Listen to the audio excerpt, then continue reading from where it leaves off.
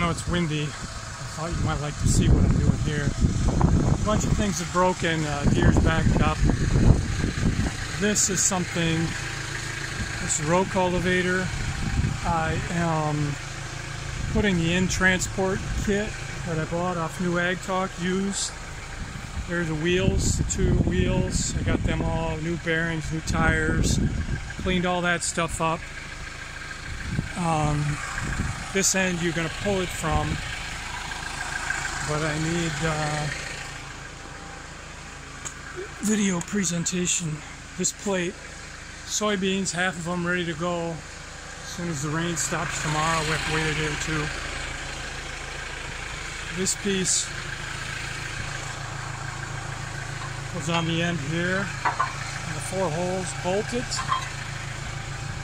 to these 2 angle irons that I'm welding on, and then this pin sits like this to prevent this thing from coming out, and there's a through pin through there, and there's a pin that comes up through this hole, big, it's pinned off, and then 2 sides come here, and they're picked up by the bottom of the quick hitch, 3-point hitch.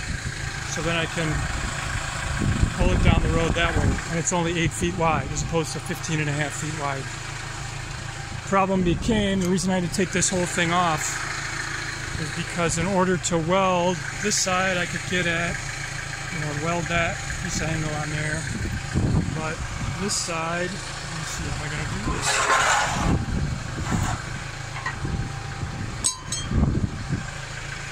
This side I could tack in place for fitting it up, but I couldn't get the welding rod in at this angle to weld that. So I needed to take off this whole row unit. How to do that safely, didn't have the use of this tractor for a while. I was trying to block it up. But,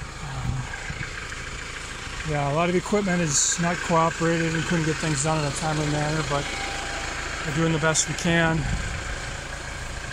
100 acres of corn have been planted. Peas are planted. Still got 170 acres of soybeans to do. Like I said, I hope it dries out. And got all the mustard disc down. I hope the residue doesn't plug up my time meter.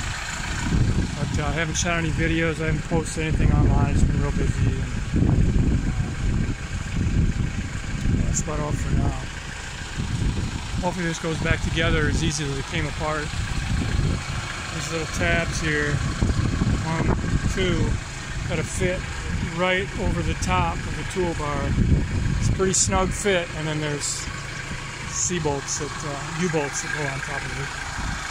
Alright, all for now. It's about 95 degrees or 90 degrees today, really hot. Take care. Bye.